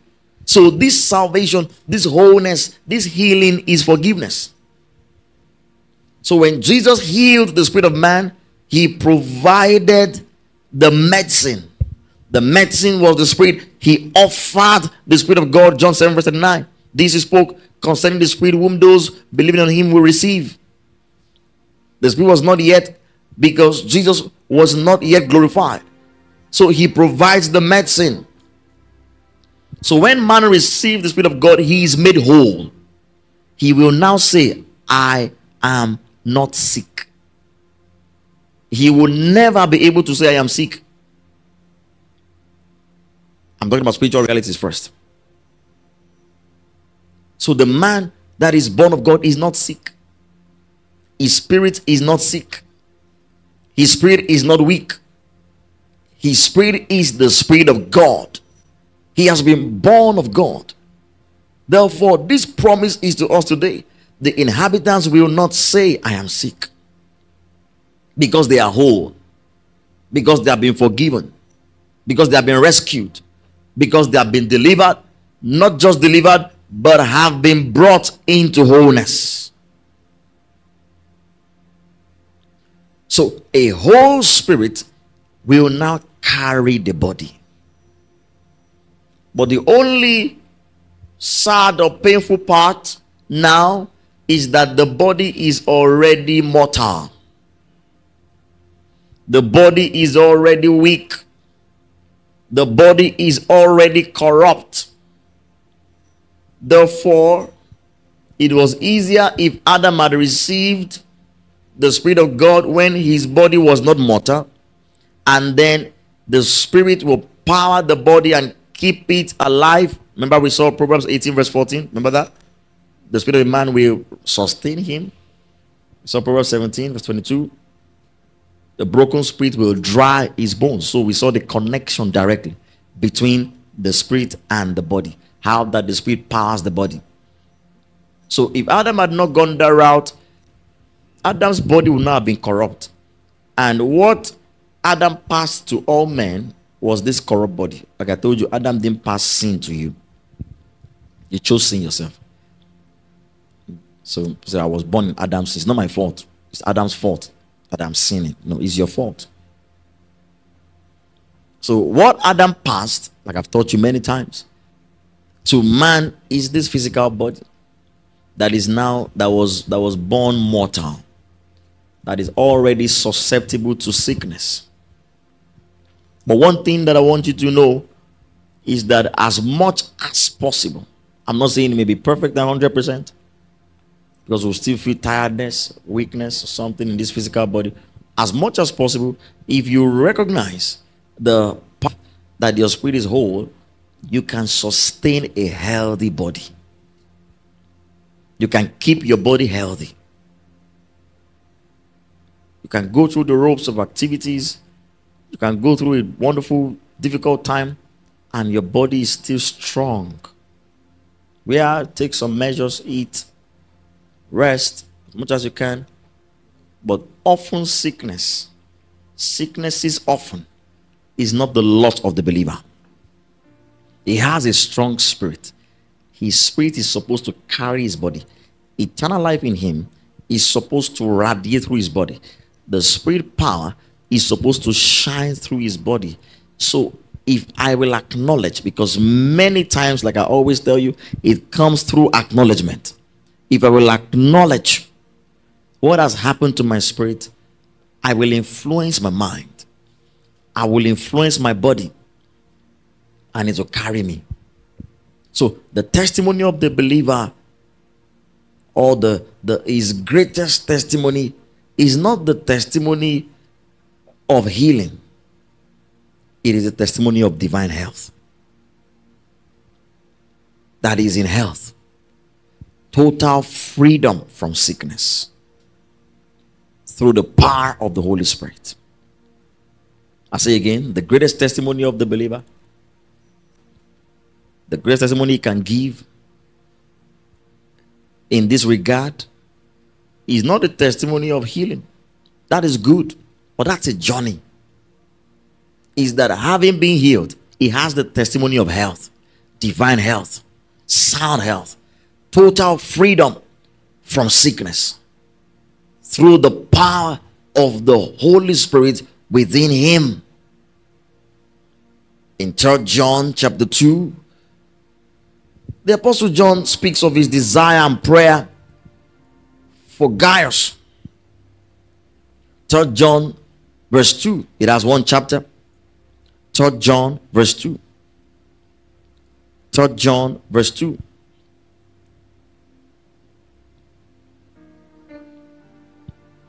Beloved, I pray that you may prosper in all things and be in health, just as your soul prospers.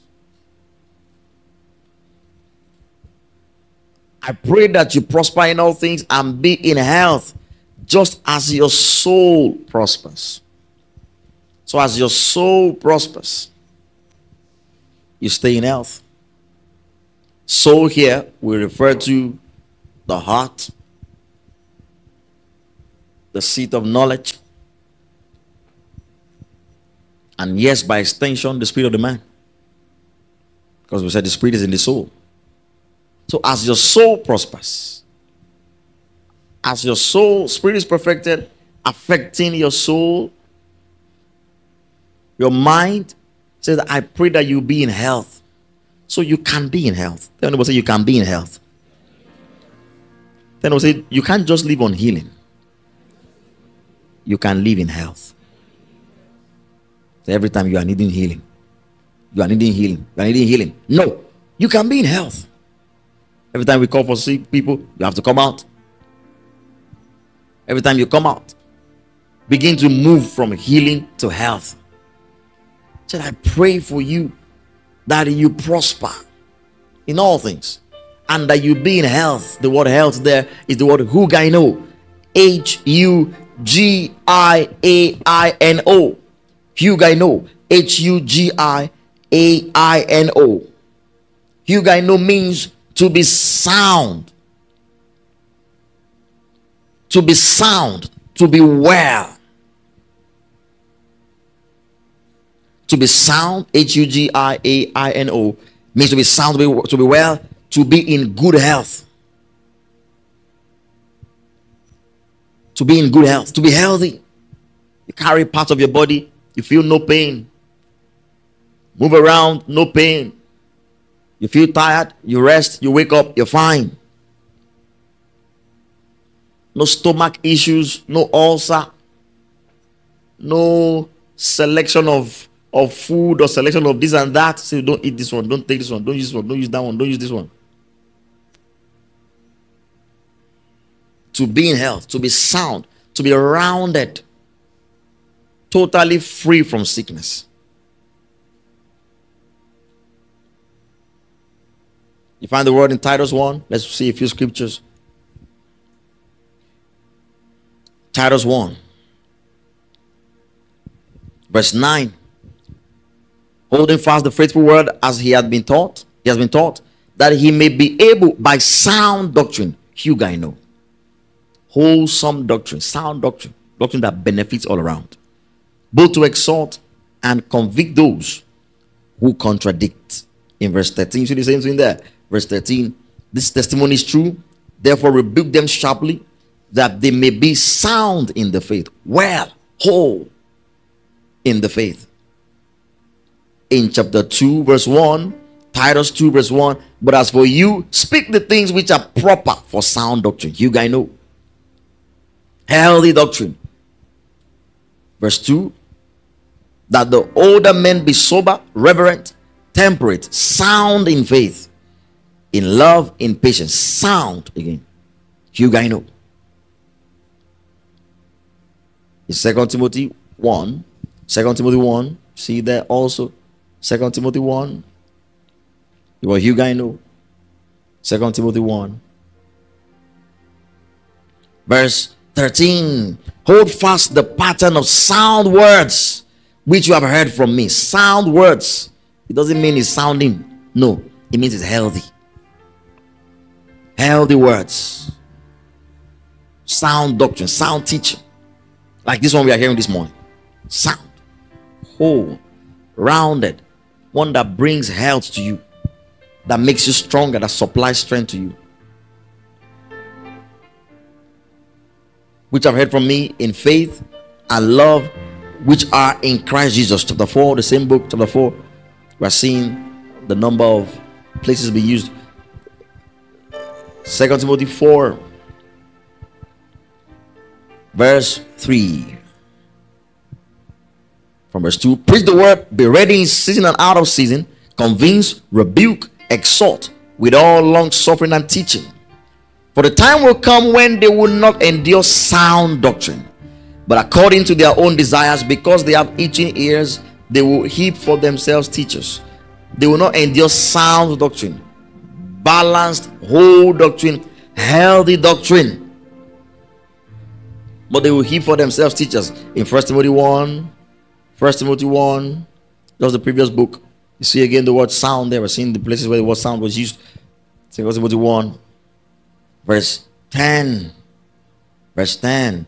For fornicators, for sodomites, for kidnappers, for liars, for perjurers, and if there is any other thing, it's talking about who the law was given for.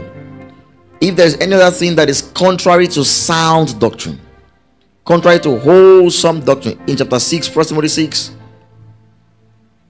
1 Timothy 6, verse 3. We're going to read this one together. 1 Timothy 6, verse 3. We are seeing the place where the word Hugaino was used. 1 Timothy 6, verse 3. Have you found it? Have you found it? So let's read together as a church now. 1, 2, ready, go. If anyone teaches otherwise and does not consent to wholesome words, even the words of our Lord Jesus Christ, and to the doctrine which are caused with godliness. Verse 4. Is proud, knowing nothing, but is obsessed with disputes and arguments over words, for which come envy, strife, reviling, evil suspicions. Just leave the rest. But verse 3 is our focus. Does not consent to wholesome words. Hugaino. Wholesome words. Used 2 times in the Gospels. Let's see in Luke, the book of Luke, Luke chapter 15. Luke 15. This was the story of the prodigal son. Luke 15, verse 25. Now his older son was in the field, and as he came, he drew near to the house. He heard music and dancing. So he called one of the servants and asked what these things meant. And he said to him, your brother has come, and because he has received him safe and sound, your father has killed the fatted calf. Received him safe and sound, whole. The guy came back, even though he was probably looking tattered. He was in good shape. His hand wasn't broken. His eyes were not gone. He was still whole. In chapter 7 again, in verse 10. Luke 7 verse 10 from verse 9. When Jesus heard these things, Luke 7 verse 9. When Jesus heard these things, he marveled at him and turned around and said to the crowd that followed him, I say to you, I have not found such great faith, not even in Israel. Let's read verse 10 together. Verse 10. This was the servant of the centurion. Let's read together. 1, 2, ready, go. And those were sent, returning to the house, found the servant well, who had been sick. Found the servant well. This time around is not sozo, is the word hugaino. That refers to wholeness, soundness. Sozo doesn't just refer to, soundness. It also refers to a rescue, an escape. But hugaino primarily refers to perfect health, just sound, in good health. Doesn't refer to rescue. That's the difference. So it says, when they got back, they found him well who had been sick. They found him well who had been sick. So you see the word sick there is the word asthenes. A-S-T, astheneo rather. It comes from asthenes. A-S-T-H-E-N-E-O. A-S-T-H-E-N-E-O. Got it from asthenes. A-S-T-H-E-N-E-S. A-S-T-H-E-N-E-O is the word that was found here. Got it from another word. A-S-T-H-E-N-E-S. the adjective of it. Astheneo means to be weak, like we have seen. To be weak, to be feeble, to be weak, to be feeble, to be without strength. To be without strength. It means to be powerless. So it says that man was weak, but now there is a supply of strength to him. He said he was weak, was feeble, powerless. That's what it means to be weak, to be sick. And that's what happens when a man is sick. He is really weak. And sickness is not the will of God for us. Because what will God do with you being sick? What will God do with you being sick? Nothing. It doesn't benefit him. We are not preaching healing and sound health just because we want to live a life to feel good. We are living a life to fulfill God's purpose. Above all things, the reason you should crave sound health is because there is a plan of God for you. And that plan will only be accomplished if you are healthy. That plan will only be accomplished if you are in health. If you are sick, you can't do much. It's the same way if you're a broke man. I always tell you, don't call yourself broke. The broke can't do much. They can pray, okay? We can all pray. Prayer doesn't substitute giving. You pray and you give. Like a broke man, he can't help the gospel. That's why God doesn't need you, Paul. Can't do much for the gospel if you're broke. You don't have money. You can't support the gospel. The gospel needs money. It runs on money, literally. The gospel, is that not what it is? Don't you need money? So you have the money by God's grace. So, but it's not that gospel. But he also needs money. So, if you don't have money, you are useful to God, but to a degree. Because as we give, as we come to church, our resources are part of the things that we use to push God's work forward. Everything you see today, if we are having this service, it's because it's money that has been running since 8 a.m. It's money, literally. That's been in action. So why would God not give you wealth? What's the use?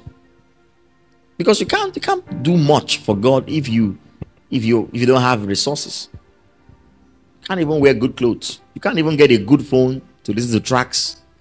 You can't even subscribe to data or to the internet rather, to follow service or to download the teachings or to upload the church materials. So God doesn't need you broke. Tell anyone, say, God doesn't need you broke. So God doesn't like you broke. He likes you wealthy. So he puts wealth in our hands so that we can sponsor his gospel. Primarily our wealth is for the kingdom. Our wealth is for the cause of the kingdom. Aside other things you do, your wealth is for the gospel. It's the same way our health is. Why would God afflict somebody with sickness? Why? Say, God is trying to teach you a lesson. What kind of lesson is that? He can find other ways to teach you a lesson. Say, this sickness right now, God is just trying to humble me. He's trying to show me that he's God in my life. So he humbles you by grounding you. You can't go for evangelism. You can't go and preach to souls because he wants to humble you. What a bad businessman that must be. You have a shopkeeper, then he does something wrong, then you lock him in the house. So you're not going to go out today. So you lock him in the house, whereas he's supposed to keep the shop to make money and bring him profit. What a waste. God doesn't do that. The will of God is healing and health. God doesn't just want us healed, He wants us whole. Imagine we spend all our time needing healing. Imagine we have to keep paying attention, in quotes, to our health. We have to keep visiting the doctors. Aside spending resources which are not in God's plan at all, we ourselves, we are spent. Mentally, we are spent. Emotionally, we are spent. So I can assure you, as I close to this morning, I can assure you for a certain that God wants you healthy. Because it is beneficial to Him too. If you are sick now, probably some people could not come to church today because they were sick. Probably some are even in church and they're just managing, they're just shaking through the AC or through the fan. They're just coping under the fan. They don't want to complain. They're not feeling well. Maybe can't even take notes. They can't even stare at me because they can't keep the eyes open. They're so painful. Imagine that somebody's ears were deaf this morning. How's he going to hear me? So what benefit will it be to God if you are sick? It doesn't benefit Him. So we need to be healthy for His purpose. We need to be healthy for His cause. We need to be strong, not just for ourselves and our family. We need to be strong for His name, for His glory. It is only when we are on our feet that we can do much for Him. So when I strive to be in sound health, I'm not just doing it for my own selfish interest. I'm not just doing it for myself alone. I'm doing it because God needs me on my feet. The church needs me on my feet. The sinners on the streets need me on my feet. I need to be healthy. I need to be a shoulder to carry the burden of others. So the subject of healing and health is beyond me. It is part of purpose for me, that I must fulfill God's plan for my life. And I will only fulfill God's plan for my life if I'm in this physical body. The moment the man dies, that's the end of God's plan for him. God has to find another person if he didn't complete his task.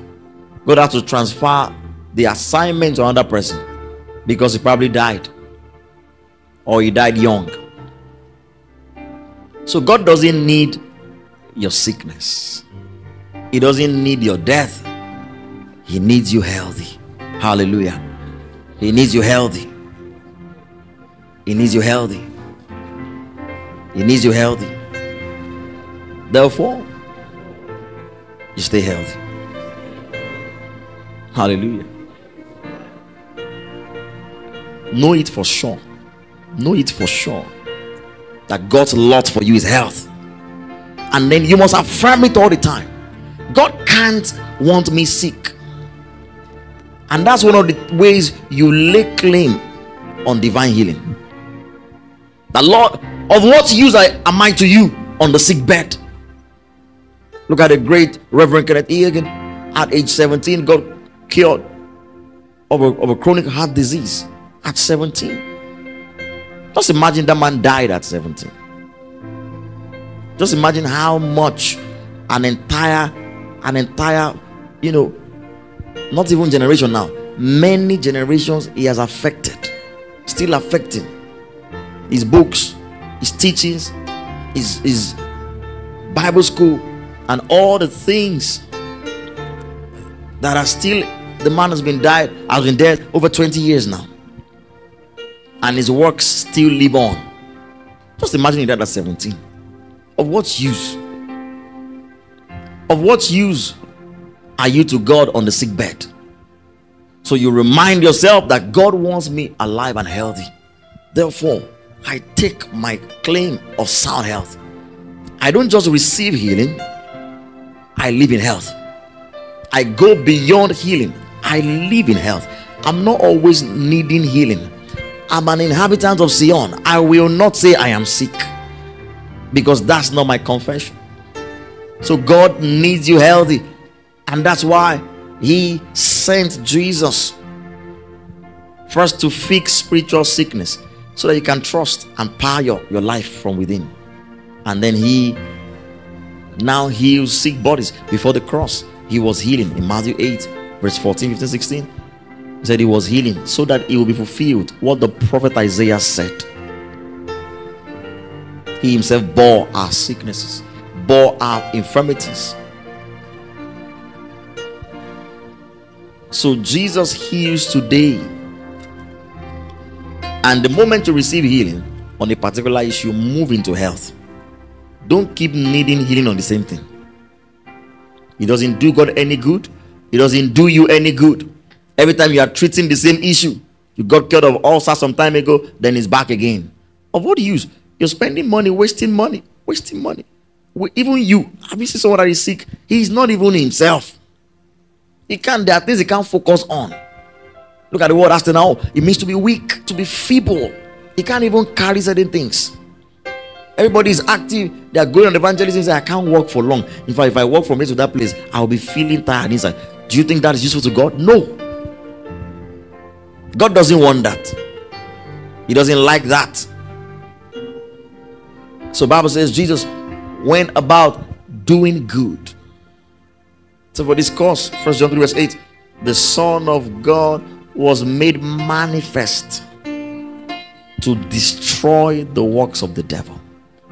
It was when man fell that sickness came in. His body could not carry him, and the Bible calls it the works of the devil. The Bible says Jesus delivered people that were oppressed. Acts 10 verse 38, how God anointed Jesus of Nazareth with the Holy Spirit and power, who went about doing good, healing all who were oppressed by the devil.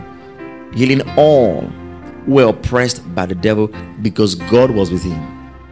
So he heals all who are oppressed because he needs us healthy, alive, well. Imagine that after standing for 2 minutes, now you're already feeling like sitting again because you can't stand. That's not God's will for your life, and that's why he sent Jesus. I'm going to pray with everybody that's sick here this morning, wherever you are. Just put your hands on wherever you are, wherever it is the issue is in your body, with this assurance that God wants you healthy. There is no way God can be responsible for sickness. He can't be responsible. He can't be pleased with it. Many times he just wants us to take our possession, lay claim to the hold of health, the provision of health. And you see, when you receive healing on this issue this morning, after now, you will not need it again, because you will now be in health.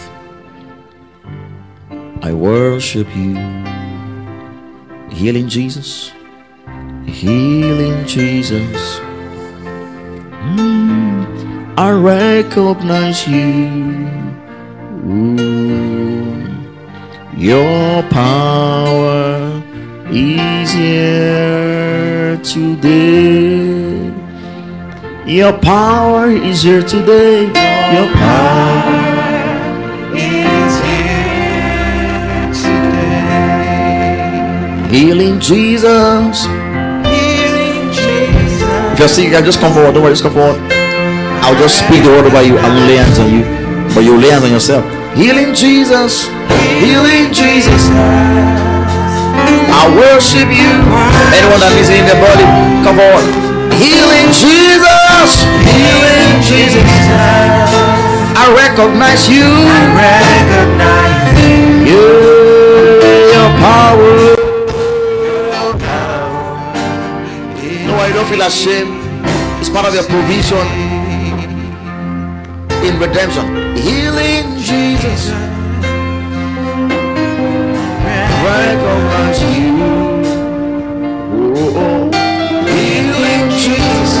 That's who he is. I worship you. Healing Jesus. Healing Jesus. I recognize you.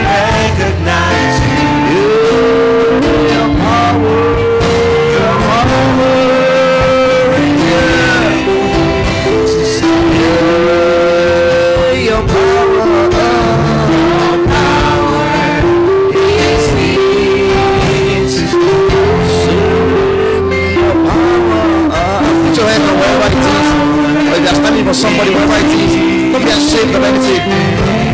And just pray this morning as you stand before me. If you are online, just put your hand on that part of your body, on your head, on your abdomen, anywhere in your body, your legs, your skin, wherever it is, your bones, your knees, wherever it is. As you put your hands on it and you hear the words of this song, the power of God will move through your body. Your power is here today. Your power is here today. Oh, just pray this morning. Just pray, just pray, just pray. And as you pray, believe that healing has come to you. Your power is here today. So now you run in healing from now, because you walk in health.